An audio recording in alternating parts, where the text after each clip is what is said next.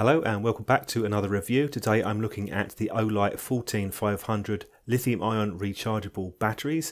These were supplied via Olight so that I could test and review them. So I will be running some tests later on just to check the capacity on the cells. On the back you will see not too much information, but it does tell you that you have circuit protection, and that stops it from over-discharging, overloading and overcharging the cells. So they're very safe cells to use in that regard.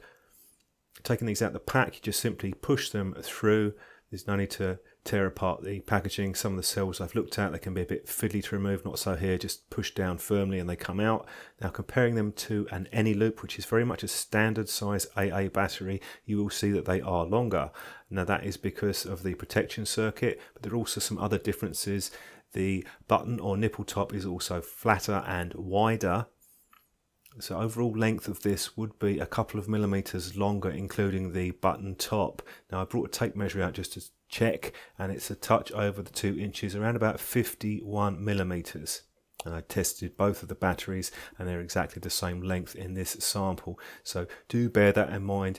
With some torches, they may not have enough space for the protection circuit. Now I did test it in an S1A baton, which is also made by Olight, and you can see it's slightly proud, but the spring mechanism should take up that extra space, and you can screw that in firmly so the waterproof seal is connected. And testing this out, I had no problems at all with it, so that fits perfectly on this torch, but do check other torches with the measurements.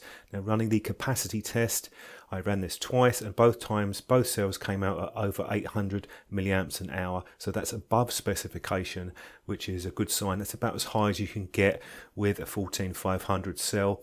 I've seen some mid-range ones a bit lower, around about 600-700, so that's a good capacity number for those. So overall, no complaints with these cells. Do check those measurements though too, and the button top, which is a bit wider than the standard one on an alkaline or nickel metal hydride cell.